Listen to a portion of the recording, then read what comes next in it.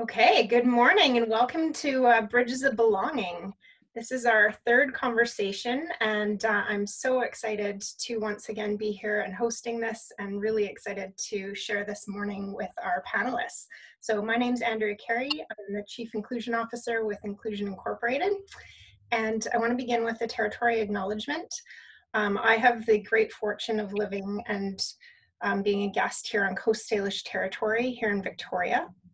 And the traditional nations of the Esquimalt and Songhees peoples have done such an amazing job of stewarding this land and keeping it safe and welcoming and beautiful, especially in these times when we've been here kind of nonstop for the last few months, and just being really grateful to be here. So, and I know many of you are joining from across the country, so just taking a moment today to acknowledge the territories that you're on and the traditions that we should observe in considering those territories and the work that's been done.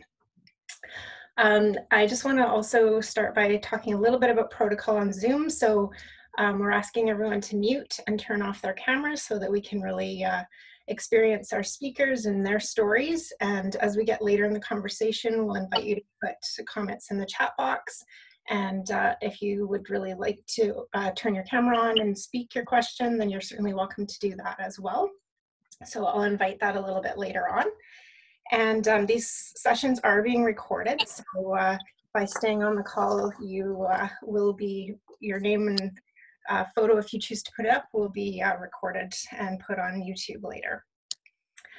I always like to begin these discussions with a little bit of a quote to kind of frame where we're at today and what we're doing.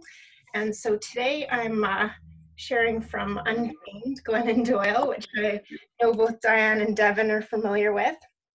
And the section I chose to read from today is actually her section around racism, which has been such a powerful topic in our media and our world and how we're all experiencing things right now. And so I just wanted to take a moment to read this quote for you. I'm just muting a couple people. There we go. So here we go. I know that I will later read this and see the racism in it that I cannot see right now, but I think of the words of Dr. Maya Angelou: do the best you can until you know better. Then when you know better, do better. Doing our best now is an active thing, and so is knowing better. We don't show up and then wait to magically know better. We show up, and then when we are corrected, we keep working. We listen hard so we can know better next time. We seek out teachers so we can know better next time. We let burn our ideas about how good and well-meaning we are so we can become better next time. Learning to know better is a commitment. We will only know better if we continue unbecoming. So I will commit to showing up with deep humility and doing the best I can. I will keep getting it wrong, which is the closest I can come to getting it right. When I am corrected, I will stay open and keep learning. Not because I want to be the wokest woke who ever woked, but because people's children are dying of racism, and there's no such thing as other people's children. So with that, yeah, I know that's a big one to start off with, but it just felt so timely to share that with this group, and kind of sets the tone a little bit for some of the discussions I think are probably going to come up today. So I do just want to just take a moment to welcome and introduce both Diane and Devin, both of whom I just hold in such high esteem, and I'm so grateful to have you here today and to be able to share this journey with you. So Diane and I have known each other for many years, both as friends, and she's been a huge part of my leadership journey and trajectory of my career. And Devin and I only met in the last year and quickly hit it off and have become fast friends, and just really appreciate the work that both of you bring to the world. So Devin is a CBC news reporter and is based in Toronto. Worked for the CBC in Calgary and Saskatoon. He's a sports enthusiastic and passionate advocate for reporting stories that share truths at the forefront and backrooms of our sports system. He helped break the story for CBC on the chronic sexual abuses by coaches in the sports system, and has continued to pursue justice for athletes who are brave enough to share their stories. And I know right now you're in the thick of doing a lot of work around the racism stories and bringing sport and racism together in that intersection and talking about some of those brave stories. So thank you for that work, Devin. Thanks, Andrea. Yeah, it's great to be here. Thank you. Diane is a coach, speaker, and facilitator with a superpower for creating safe and inspiring environments that create unguarded conversations and transformational change. She's founded Inspired Results Group for leaders who are co-creating cultures, shaping conversations, and impacting lives in organizations around the world. Her company is redefining what leadership looks like over the next century. She's on a mission to end the era of command and control and usher in an age of enlighten and empower. She's a member of the faculty of Royal Roads University and teaches executive coaching to leaders across North America. So thank you both so much for being here. We're going to begin by each of them just sharing a little bit more about themselves. So Devin, do you want to lead us off with that? Sure, I would love to. It is so good to be here. Thank you for that great opening, Andrea. Diane, it's good to see you and everybody else who's joining.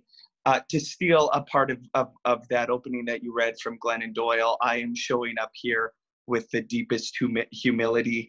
I might say the wrong thing. I'm going to try my best today. I'm going to try and be as vulnerable as I can today.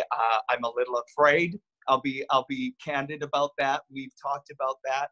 As a journalist, I'm somebody who has been programmed and has been taught that we share other people's stories, we give platforms to other people, but we certainly don't talk about ourselves or our own experience. But I know that I have a platform. I think I've come to understand that maybe I have a small, important voice in all of this. And so I had to be here today. So I'm happy to be here.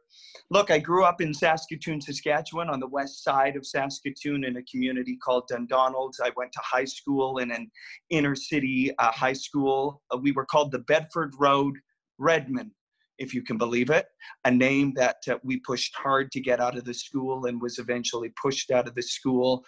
But there have been so many circumstances throughout my life where I've been pushed up against social injustice, and as a gay man, had to navigate my own journey in this world of growing up in Saskatoon in the sports world, being gay and understanding what that all meant. And so it's been a long journey. It's been a long and winding journey. And it hasn't always been easy. But I knew that that I was somebody that wanted to always try and do better once I knew better, to talk about what Maya Angelou said. And, you know, I've had a lot of privilege throughout my life.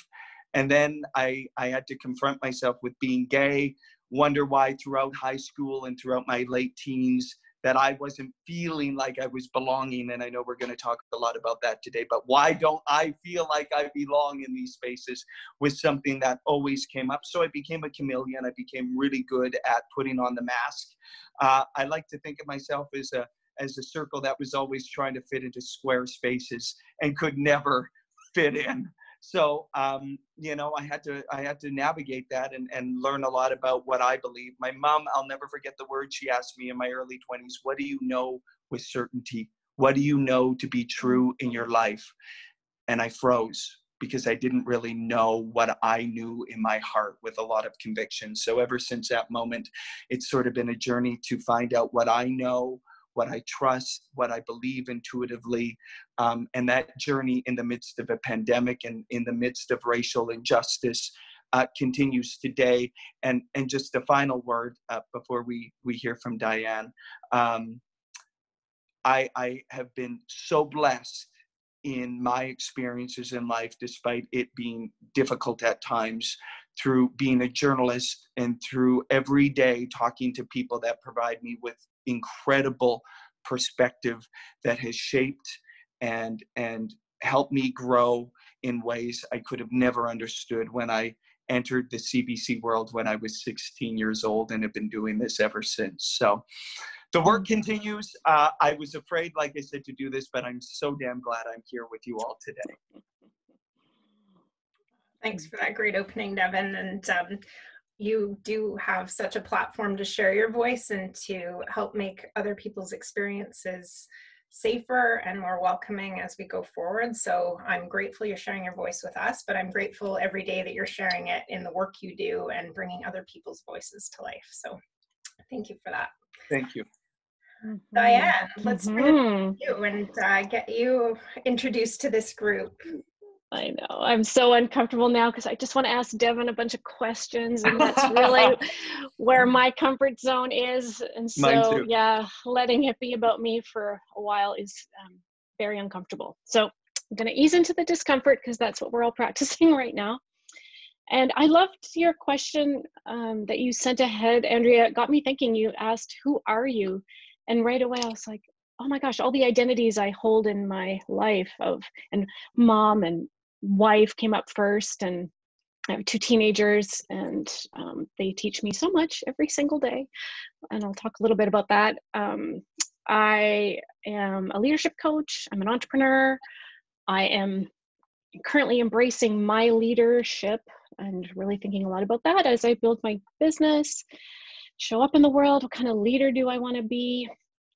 And I'm a sister, I'm a friend, I'm a daughter, I'm a cousin, I'm all kinds of things. And I think it's that, like, how do I belong in all of those places is what you've really got me thinking about. And so I'm looking forward to sharing that. Devin, as you were sharing, right away I noticed this, like, oh, you know, what hard things do I have to share? I've had such a privileged life. And I know we can't, you know, we can't limit our own stories. No comparative suffering here. I don't have to, you know, minimize my own experiences because I find yours so compelling and challenging. I've had experiences where I've been the only woman, the youngest person, felt like I had to prove myself, hustle for my worthiness a lot of my career. And it was that 40s. I always say, oh, when you get into your 40s, it's like freedom land, because then you're like, I don't really care what people think about me anymore. Who the hell am I? How do I want to step into that? And that was my turning point era. So now, yeah, I feel like in my early 50s, I'm like, I am stepping into this, and I'm just going to be me. And if I belong, I have to belong to myself first, and then I can belong elsewhere. But it took me a while to figure that out. So that's where I'm sitting right now. I'm feeling very uncomfortable about my privilege and my blind spots around that. And I'm just really sitting with that discomfort. And like Devin said, I'm just going to show up imperfectly as myself today and see what unfolds. So thank you for creating the space, Andrea. Yeah, and I think, you know, in all of this, we're all on this learning journey and figuring out sort of how to navigate the many dynamic circumstances that have come at us the last few months. And I said to Devin the other day, like, we're at this unbelievable collision of intersectionalities where, you know, we have race and we have sort of these celebrations around Pride Month and around Indigenous History Month, and we've got it's National Accessibility Week, and we're in the middle of a pandemic. No one knows how to navigate or what's coming next, and it's just like there's so much coming at us. And so how do we, you know, be true to who we are, connect to sort of what grounds us, our purpose, our values, and use those to guide us, because plans have all gone out the window and continue to go out the window. So in sort of both of your introductions, you know, you really expressed that vulnerability and sort of those journeys of belonging. And Diane, I thought you so poignantly said, you know, I have to belong to myself first. So I'm actually going to flip back to Devin and ask him about, you know, sort of your journey in finding yourself, because I know that's something that you've kind of been wrestling with and figuring out as you navigate your journey. So do you want to kick us off with that? Yeah, Diane, it hit me in the heart when you said belonging to yourself and trusting yourself and knowing who you are, because you did send us that question about where do we feel we belong. I don't think I belong anywhere, but yet I think I feel I belong everywhere. So it's a weird thing, right? Because when you are at home with yourself, at least I've had glimpses of it recently, then you're at home everywhere, right? But I can tell you, I can remember early in all of this when I hadn't come out publicly. I was the sports editor of the University of Saskatchewan newspaper at 18 years old, and I was unbelievably having to pass the Pride Center to get to the newspaper office every single day, and it was like my inevitable reality was playing out in front of me every day. I had to walk by it. But I can remember sort of every fiber of my being when I walked into a dressing room, or when I interviewed coaches, or when I was in the heteronormative space of sport, just completely feeling like I was abandoning everything that I was. And I felt it in every part of my being energetically. I felt it in the way I asked questions. I heard it in my voice. And what I think that did in turn to the people I was talking to all of those early years is it put them in that space as well. But what was fascinating to me, and what continues to be fascinating to me as I continue to do this work and show up in spaces and show up in front of the camera and microphone, is that as soon as I started to sort of sink into everything that I was allowing everybody else I was interviewing, I was allowing the audience, I was allowing everybody else to feel like they belonged and lean in a little bit closer. I had a producer when I was 22 years old and thought I was a hotshot reporter leading the CBC Calgary newscast look at me and say, what the hell is that thing you do with your voice and your body? Because that's a shtick. And I was putting up an armor every single day so that if people didn't like me, it wasn't me they didn't like, it was that persona that I had created, and I was protecting myself. So when you talk about belonging, when you talk about all these things, about feeling at home with yourself, about creating space for other people, as soon as we sink into everything that we are, everybody around us is able to come on that journey with you. It took a long time and continues to take me time to learn that. And I'm now paying attention to the people and the places that sort of knock me from that. Why am I doing this? Why am I changing my voice? Why am I taking it an octave lower because I'm a sports reporter? Like all of those things. And now I know with certainty that all I could ever want for the people that come in contact with me is to create the same space that I know allies and supporters in my life have created for me to show up fully. That's the magic sauce, I think. And that becomes more clear in everything that I do. So that's, to me, that's belonging. I don't fit in anywhere, but I can fit in everywhere because I have that choice in every moment. That's beautiful, Devin. Thank you for that. Diane, in your journey and sort of in raising that piece, like tell us a little bit about how you got to the place where you felt like you belonged to yourself first so that you could create the spaces for others. Well, and I'm going to build on what I'm hearing in Devin's story too, is that, you know, the difference between fitting in and belonging. And I know I spent a lot of years trying to fit in. I was definitely socialized to fit in. So lots of fitting in effort, through my teens and 20s and 30s, I would say. So that, well, I think, you know, I signed up for executive coach training thinking I was going to learn a bunch of skills, and I had coached in sport, and synchronized swimming was my sport, Devin. That was my gig. So way back when there was an identity of athlete. Yeah. And I coached in Australia. So I always had this coach identity in me. And then I met a leadership coach in 2007. I was like, what? That's a thing? Leadership coaching? So I signed up for coaching thinking I'd learned some skills. And within the first few days, I'm like, holy shit, I got to learn about myself first in order to show up and coach others. And that journey, one of my good friends calls it like, oh, you go into this program and it's soul exfoliating. Like they just get in there and like clear out all the junk. So it was hard work. It was uncomfortable work to really look at who I was, what are my values, what were some of the limiting beliefs I was holding about myself, and all of that good work. So I think it's the journey to belonging, like you say, Devin, belonging to yourself is the uncomfortable journey of knowing yourself and accepting yourself. And there's a great quote from Brene about your level of belonging is directly connected to your level of self-acceptance. Mm-hmm.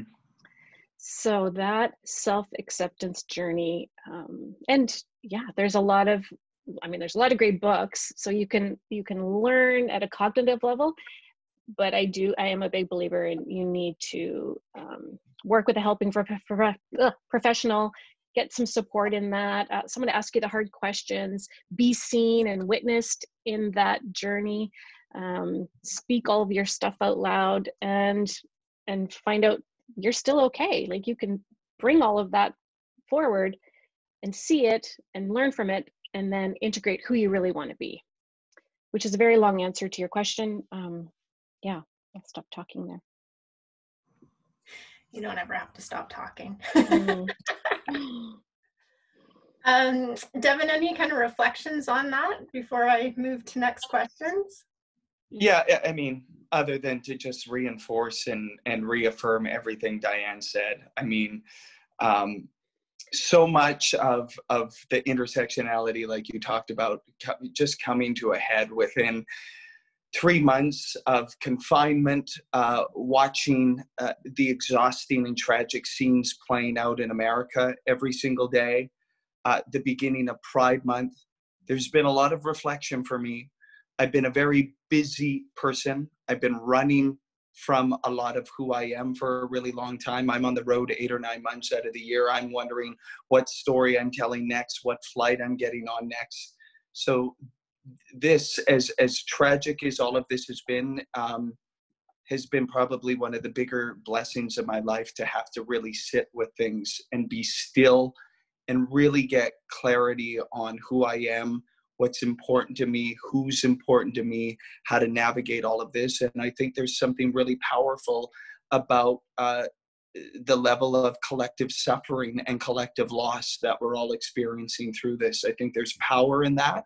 And I think we're all paying attention in ways we could have never imagined. And what an interesting thing it is to see that sort of coincide and parallel with having to just be still and having to get comfortable with the uncomfortable. Mm-hmm. Yeah, no, that was a really poignant way to put that. I mean, I often reflect back when I've heard you speak recently on your podcast, and then today, in terms of, like, you know, you and I sat and had a glass of wine in December and talked about how crazy our travel schedules were. And we were, you know, kind of talking about how, you know, it just felt like this kind of wild ride. And it's like, then it comes to this crushing halt. And yeah, you're faced with sort of navigating who you are rather than sort of what's next. It's such a common experience, I think, to run from our emotions with busy and with doing. And this, I love what you said, Devin. It's like it's forced us, caused us, given us the opportunity to sit with ourselves, and that's not always fun times. It hasn't been. It really hasn't been. There have been some really dark times because, listen, I have lived a life based on performance, based on being what people expect me to be in front of a camera and in front of a microphone.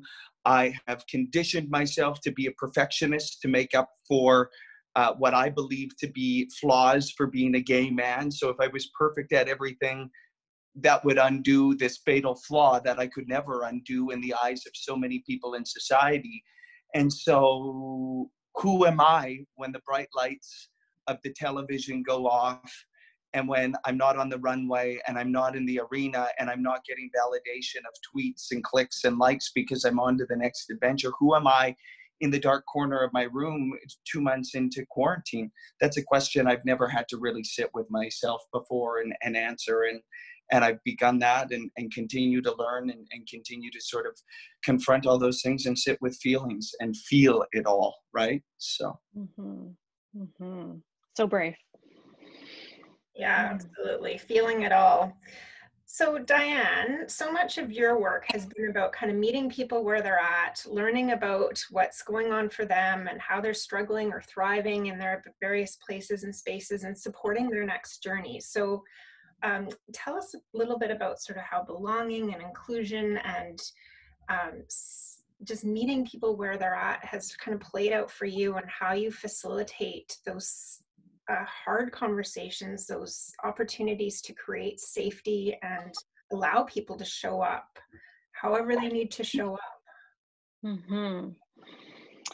Yeah, I think the idea of being seen and sending signals, either whether it's one-on-one, because sometimes we can be in a conversation and not feel seen. I don't know if any of you have had those conversations. Really acknowledging who's in front of you, talking less, listening more, I think is a skill we can all cultivate, which is what makes this forum more uncomfortable for me.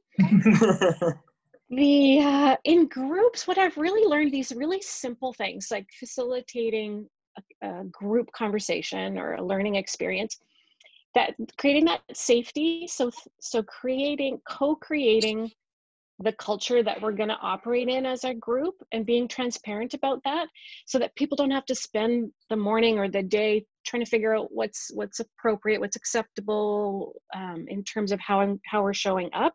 Like, just name it, be transparent about it, and then everybody, you can just see the group relax, like, oh, okay, that's how we're going to be with one another. Cool. Now I know what to expect. Now I know how to show up. So that, I think that instantly creates safety and supports people.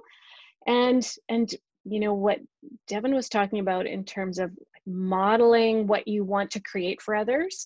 So if you want people to feel safe and seen and sharing their true selves, then I need to show up and be my true self, be vulnerable, talk about whatever I'm feeling in that moment, and just be me, and trust that being me is enough.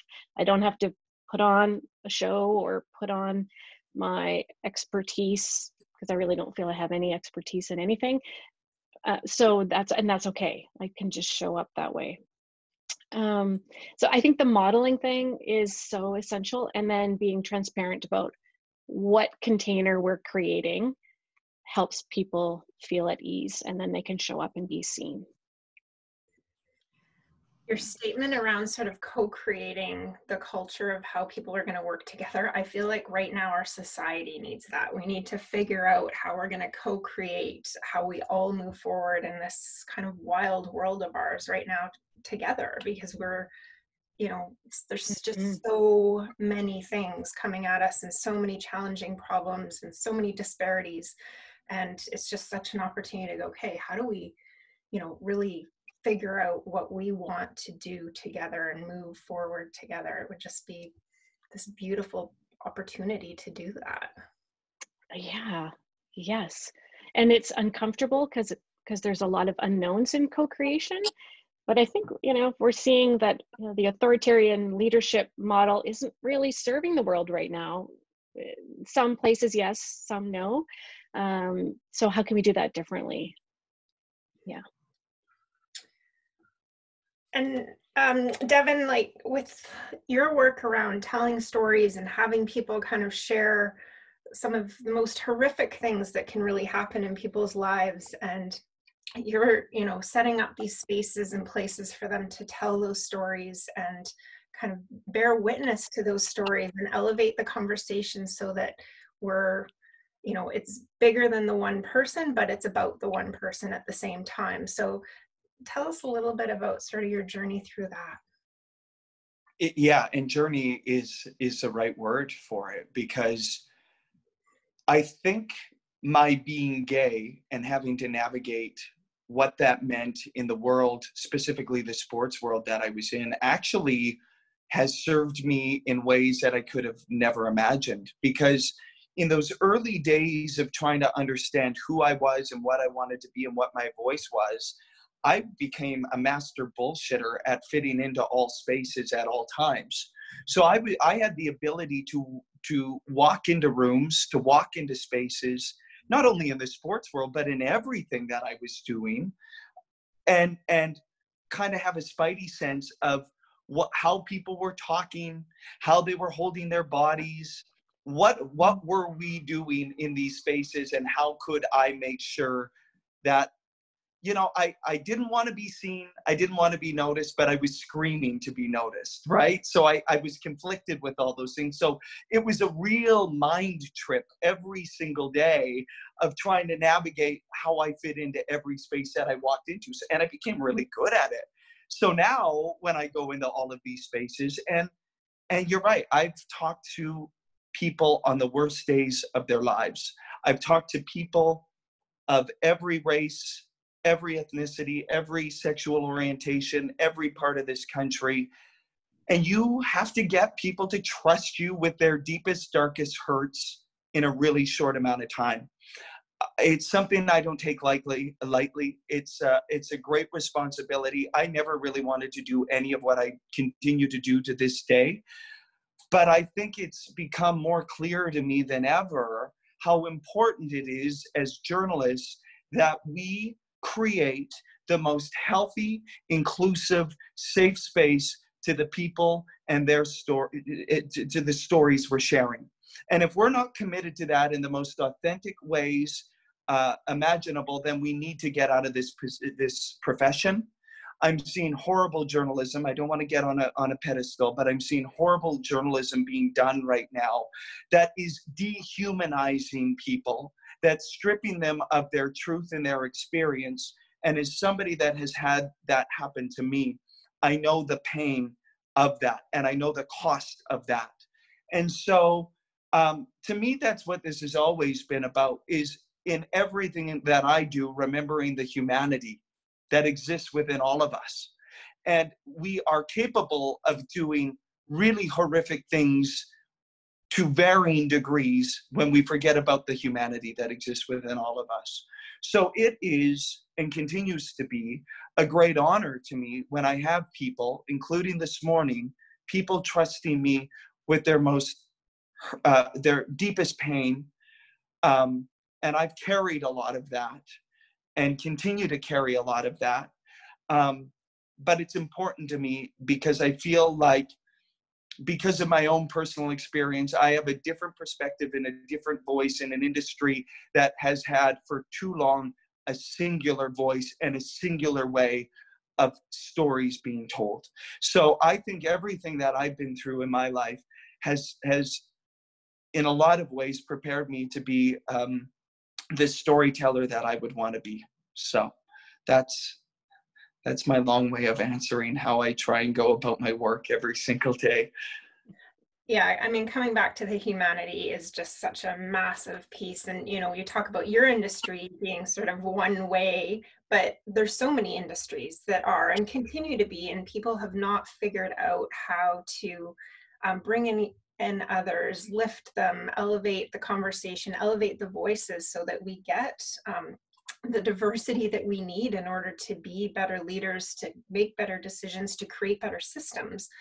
And, you know, the sports system is still predominantly sort of one thing, and I'm not going to start categorizing it because I'm sure probably everyone on the call knows exactly what I'm talking about. It was on the tip of your tongue. Yeah. I heard it. But it's, you know, as all of us have gone through our journeys, you know, we talk about sort of that fitting in versus belonging piece. And, you know, Devin, you just described how you know, worked to fit in, and then you were able to kind of pivot that to facilitate others feeling like they belonged, even though I'm sure in many of those situations you didn't feel belonging yourself, but you facilitated it for others. Yeah, I mean, there was a time when I thought that I knew the story. I thought I knew best. I had a lot of ego, and I could never humble myself to being open about, I don't know what I'm about to ask you. And I pretended that I was the expert on all things. And now when I go into these really difficult conversations, which I'm sure people who are listening are having with their families. I had a tough conversation with my sister in Saskatoon yesterday about race.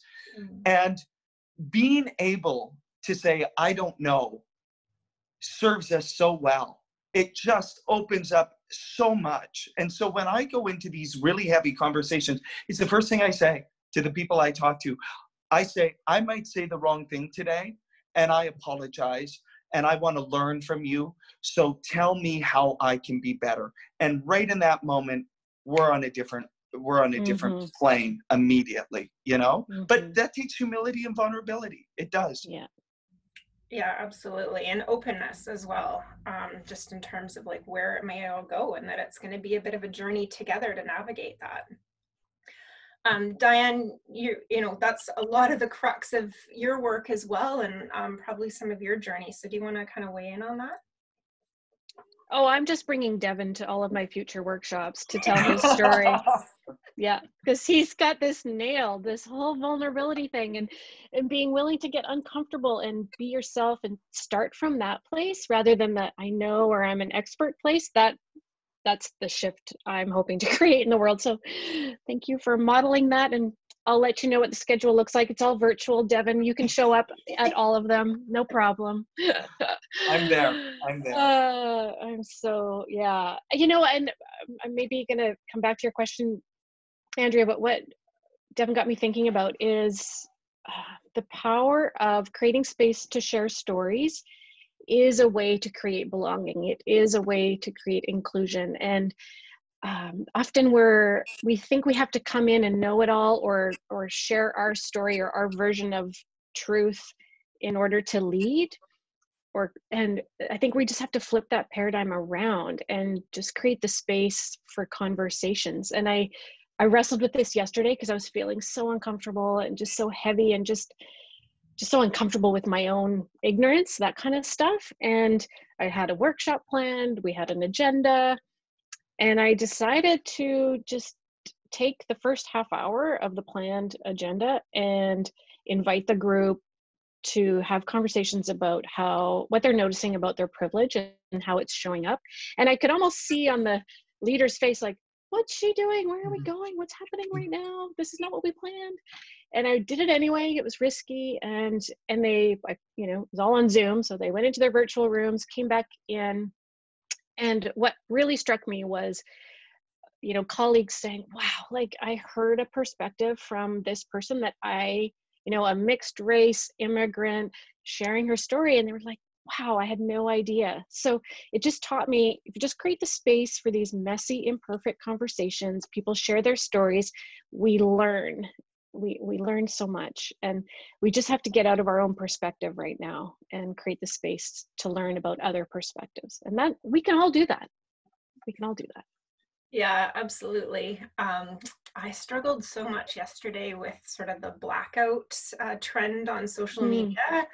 And I posted about this later in the day because as I was saying to you earlier, Diane, like I sat down to write a blog that I knew I wanted to write. I'd started it the day before, and I just was like sitting with sort of this piece about blackout. And I was like, I get it. Like I get why people are doing it, but I fear that they're not actually appreciating that that's a step, and then they need to go on to learn more and do more and actually take an action out of that. And so it's like, oh, I put up a black picture on my profile, I'm good. And it's like, no, like we all have such a deep responsibility to, you know, understand the issue or take the time to start to learn about the issue and the topic and, you know, the background and the history, and how do we facilitate that happening and learning about people's stories so that we can co-create a better way forward. Performative activism at its finest. In the same way that we see rainbow flags go up at the beginning of June every year, we see corporate slogans change. That is what my story is about today. We see pro athletes, we see athletes, we see leagues, everybody racing to the front of the line to say words that are in complete contradiction to their actions and their checkered history on race relations.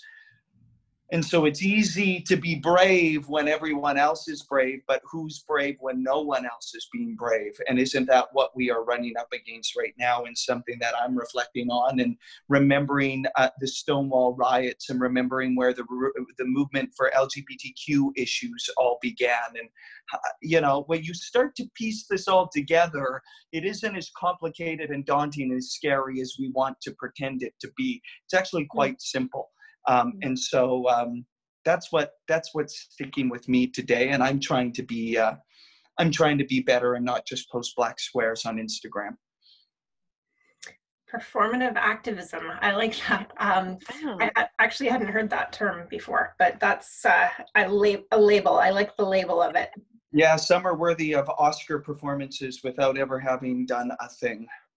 Yeah, and that was part of what I was struggling with yesterday, and in a lot of the statements that are coming out where, you know, you look at, you know, whether it may be the name of a team or the logo, and yet here they're posting this, you know, long diatribe about how, you know, racism is evil and they're anti-racism. And it's like, well, yeah, except you've had a racist name and a racist logo forever and you haven't done anything to change that. So the hypocrisy of all of it really was one of the pieces I was struggling with. So I'll look forward to your story. Coming to a computer screen or iPhone near you. I think the National needs to pick that one up. Let's hope. So tell us a little bit about what advice you'd have for leaders that are seeking to create cultures of belonging within the work that they do. I mean, you've each spoken sort of about your individual journeys, you've talked a little bit about your work, but what are some of those tangible pieces that you would prescribe if we want to make some changes in how our cultures operate? You go, Diane. I want to listen to you. Yeah. Yeah, you know, I don't know where this came from, but I've got in my head this idea of we need to acknowledge, learn, and then do, to your point about yesterday. So I think for leaders, like, we have to acknowledge within ourselves and then acknowledge what's going on in our organizations. So that, and that's the first step, and that's uncomfortable and vulnerable, and that's good. And then learn, like, how can we create more spaces to learn from each other, to learn about just the bigger dialogue going on out there. And just like someone said yesterday, I don't know how to have these conversations at work. And then boom, we had the conversation at work. So just have the conversations at work and let go of feeling like you have to have all the answers or know how to do it perfectly. Just have the conversations. And then some of those tangible things I think are about that. When I talk about that co-creating culture, like every meeting, I would start every meeting, like, how are we going to show up with one another? What's the way we're going to navigate? And when, you know, creating maybe some safety around, you know, if you have, I remember this consultant came into a team I was working on that he just gave us this code, like when you put your left hand up, that means you have something you want to say that's a little bit uncomfortable, but it flags for everybody, okay, this is a little uncomfortable, but I'm going to do it anyway. So how can you just normalize having uncomfortable conversations or giving people the space to speak their truth? Are just a couple of ideas that are on the top of my head. Love that. Devin, what have you got? What have you got? Well, listen, this is just my personal belief, but I think we need to completely burn down the ideas we have of what it means to be a leader. I think when we think about leadership, we think about words like dominate, law and order, control. It's still through a single perspective. And until we redefine what it means to be a leader, I don't know if we're going to come up with better ways to be leaders. And that's going to take a lot of work. That's going to take a lot of collective uncomfortability. But I think we need to surrender to the idea that what we've defined as being brave and courageous and being a leader and suck it up and win at all costs. Winning at all costs hasn't got us in good places. Winning at all costs allowed coaches to abuse athletes. Dominating has allowed people an abuse of power. Leadership, as we know it today, from my perspective, has led to a lot of injustices and abuses of power. And until we're willing to acknowledge that, and until we're willing to sink into a new idea, a new wave of what it means to be a leader, I don't know how far we're going to get. So I agree. I think we absolutely need to create safe spaces. It's been a fascinating thing every single day to be in a corporate national broadcaster newsroom, trying to push people of a singular voice every single day to consider other things. And what does it mean to be a leader in that space? When you know better, you do better. But how can you know better when there's nobody to teach you how to know better. So to me, there's a lot that needs to happen in terms of what it means to be a leader. And in my trying to be a leader in the small spaces of my life, there is a beautiful relief and surrender that comes to realizing that to be a leader, I actually don't have to do much. I can actually rely on everyone else around me. And then my job becomes easy. And if you can think about it, leadership that way, and just allowing everybody to step in and step forward together, that sounds a lot easier to me. I think that sounds like the type of leader I'd like to be. So this idea of being the keeper of all knowledge and all power, it ain't working. No. Yeah, I was thinking the other day that in defining leaders, we almost need like feminism to be one of the key defining characteristics, because it's just seems like that keeps getting missed in terms of how we take care of each other and support each other and create a better collective way forward.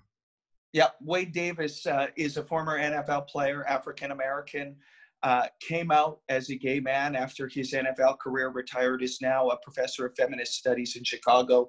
Him and I have many, many, many deep conversations, and he said, until we're all feminists, we're screwed. Yeah, exactly. I'm going to invite folks to, if you've got a question, to either put it in the chat box or let us know that you'd like to use your voice to articulate that. And while we're waiting for those to come through, I'll ask a next question. What does trust mean to each of you in your belonging journeys? I think you have to trust yourself first. I see a lot where we want, and I get it, we want trust to exist outside of us, or we have to trust somebody before we'll show ourselves fully.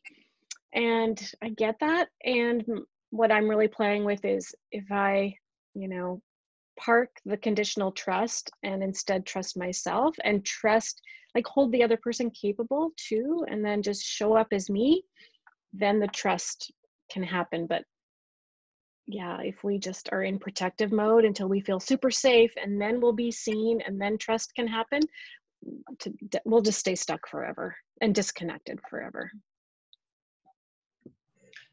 Copy and paste. 100%. Because there have so much of my life I haven't trusted myself. I didn't know who I was. I didn't know what my values were. I didn't know what my intuition meant. There was nothing about who I was or the way I lived my life that I trusted. So I don't have much to add. To me, it comes down to that. That is that at the end of the day, it is ourselves that we can only trust, right? And if we, goes back to what my mom said, she was right sometimes. She's good. I should listen to my mom more. She'll like that. It takes me a little bit of time, Mom, but I get there.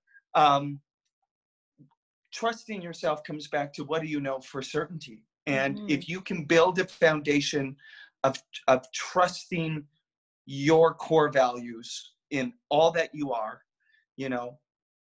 what's the great poem?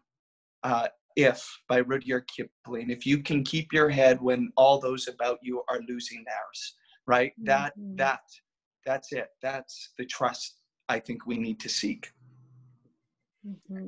Awesome. What about psychological safety? How does that play in?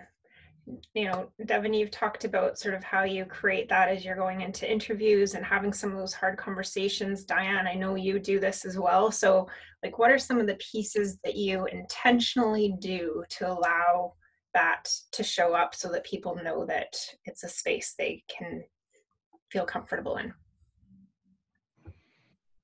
You go first, Devin. Oof.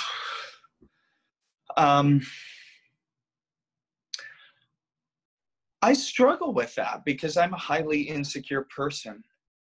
I'm an anxious person. I'm pretty good at pushing through it and faking it, and I've had to fake it in a lot of times in my life. But I've always said I probably picked the worst profession in the world to be an insecure, anxious person, because when the bright lights of the camera are on you, you better you better be ready to stare down and deliver with steely-eyed precision.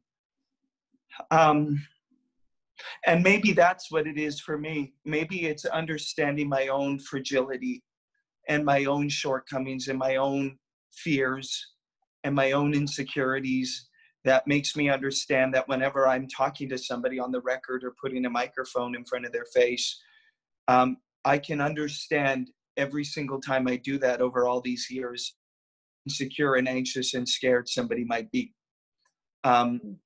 And some people might see this as hocus pocus. I don't, I have my crystals, I have my incense, I have my cleansing of energy, but I believe in that energetic frequency that you can bring into spaces you go. And I am trying more than ever to be cognizant of the energy I carry through the tone of my voice, through my body. I think we learn a lot by the way people show how their body moves when they're within our presence. So I'm always paying attention to those things and always making sure that I'm very aware of how I'm carrying myself, and the energetic field in which I'm creating, knowing everything that I am and what I would want to be for that other person. Mm-hmm. Go ahead, Diane. Mm-hmm. I love that answer, and because we are such energetic beings and we pick up on that. And I think that's what I'm missing right now is it can happen through these virtual spaces, and it's like takes a little more effort to connect on that energetic level. But I'm kind of reframing my belief around that. But here's the other thing, which feels risky to say, but that means I should say it.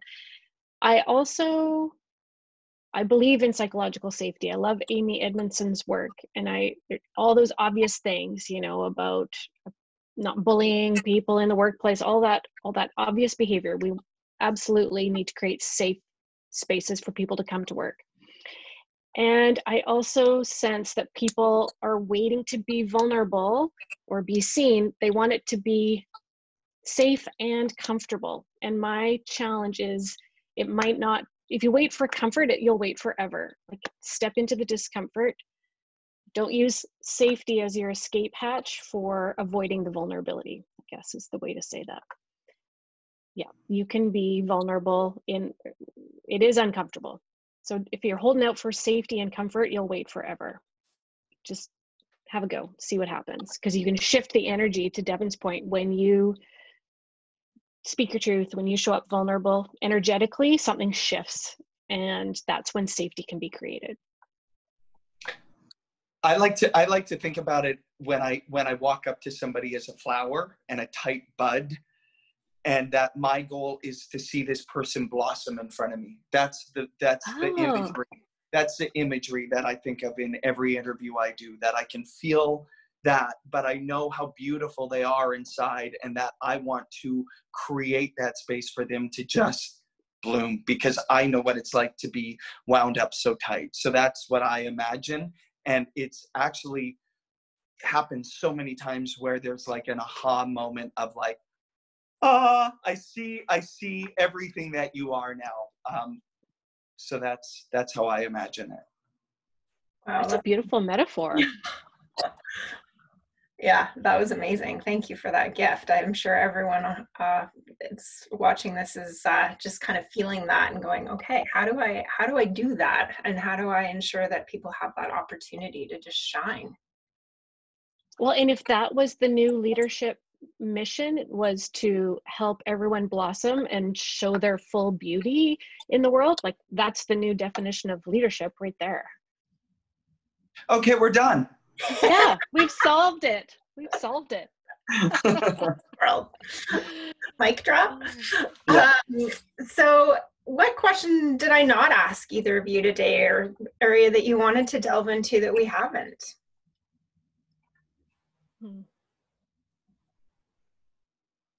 So I don't have a question, but I do have something that I was noticing and that I'm thinking a lot about is like, how do we, like, I think about this for my teenagers, because of course we always want our kids to like not have to go through all the hard struggles we did, which is not realistic. And how could we create belonging and that self-acceptance sooner for youth is something I'm thinking a lot about lately. And my daughter, you know, I just admire her sense of self. And what I've really hoped is that, you know, high school wouldn't kick that out of her, basically. You know, who knows what that will be. But I think like as kids, like we innately are who we are. And then all these systems and society kind of beats that out of us, which is a terrible thing to say. But how can we help kids accept themselves sooner is something I'm leaving this conversation thinking about. So poignant, because my sister and I had this exact conversation yesterday. I have 3 nieces in Saskatoon, whom I want to grow up believing they can be whoever they want to be, that they can be strong women, that they can marry and love whoever they want to love, that they can be a voice for the voiceless, that they can be the ones to find within themselves what so many of us, including myself, haven't been able to do, that call to speak when in the pit of our stomach we know it isn't right and we need to say something, but we don't, for whatever reason, maybe because we don't want to make people uncomfortable. How do we create that space for these young, brilliant people who are following us? And that then becomes the new norm. That is what the new bar is. And my sister and I had a very candid conversation. What age do you start to have the conversations about LGBTQ issues, about race relations, all of these things? Listen, as somebody that grew up in a house in Saskatoon that only knew what gay or every derogatory term around that was through negative connotation and through sport negative connotation, I grew up not understanding that I could be a successful gay man because there was not one image of representation in my life about what that meant. I don't fault my parents for that, because you don't know what you don't know. But now that we do know, how can we say to these young people, it's okay to love whoever you want to love? And my oldest niece says, you know what, Uncle? I think you're going to marry a man, she says to me, out of the blue. And that is going to be okay. And so you have 3 women now that are going to grow up with that understanding that that's just normal. Well, I didn't have that, and I hated myself a long time for that. So for the people listening, and maybe for you, Diane and Andrea, have those tough conversations. Young people have more capacity than we give them credit for. Allow our young people to surprise us. Let's not protect them thinking we're doing what's right. Allow them to surprise us, and you'd be surprised, I think. True that. Yeah, and I think it's, you know, to your point, Devin, like the norms have changed and continue to change. And so how do we open up those conversations early and intentionally so that we create the spaces for our children and future leaders to appreciate the differences and celebrate how we can all show up in the world? On that note, we have run out of time, as happens every week. So I just want to thank Diane and Devin so much. I've been so looking forward to this conversation. You are both such incredible people in my lives, and I value and appreciate the relationship that I have with each of you, and I knew you'd bring such a rich dialogue. So I want to thank you for being here and for showing up so vulnerably and sharing that with others. Thank you for the space, Andrea, to just be in the conversation. And Devin, it was so great to meet you here. Yeah, such a pleasure, such an honor. I'm grateful. I'm so grateful for both of you. I'm glad I did this. Like I told you, but when we were preparing, I woke up, I was so afraid. I was finding ways to get out of this. But if we want to step in the arena and be bloodied and marred and get into it, we got to show up. So I'm showing up. And thank you for allowing me to. Absolutely. We have to show up. And I thank both of you again. And I just want to, recognize that you've given your time today to share these stories. And I think that it's, really beneficial. And we'll be sharing this recording out afterwards on my website, inclusionincorporated.com, so others can share it forward as well and learn from this great discussion. And I also just want to wrap up by sharing our guests next week are Karen O'Neill, who's the CEO of the Canadian Paralympic Committee, and Tim Adams, who's the Executive Director of Free Footy Society. One of the joys of putting this together is, I call it kind of curating the guests and figuring out who's going to have really interesting conversations. And Diane and Devin, you provided a really excellent conversation today, and I'm just so grateful. And I just want to wish everyone a really great week. Stay safe, stay healthy, and spend time kind of reflecting on what you need to be okay right now, because there's an awful lot going on. Thanks, Andrea. Thanks, guys. Bye. Bye, everyone. Take care.